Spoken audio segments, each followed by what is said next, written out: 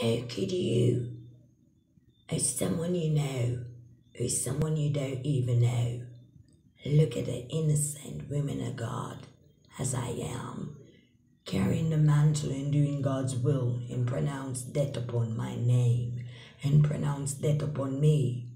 How could anyone in their godly mind wish me dead?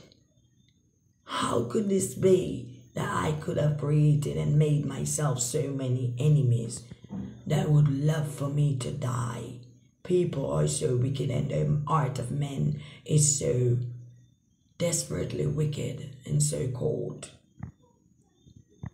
Cold enough to want to see me beneath the grave.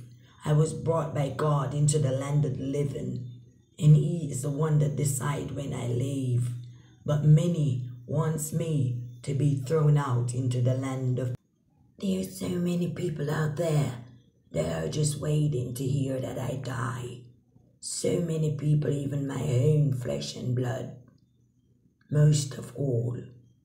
But at the end of the day, I shall live and never die. I shall live to declare the works of God, the goodness of God in the land of the living. And if my day comes when I should go, then just know that you did not destroy me.